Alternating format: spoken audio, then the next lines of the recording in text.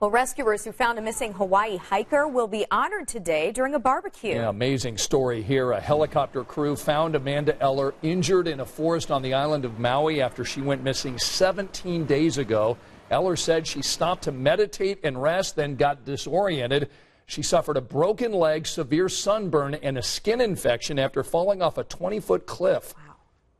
There were times of total fear and loss and wanting to give up, and it did come down to life and death, and I had to choose.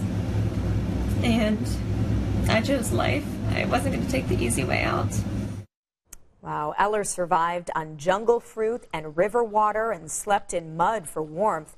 Her family said Eller's physical and her mental strength really helped her make it. Yeah, what a miracle My there. goodness.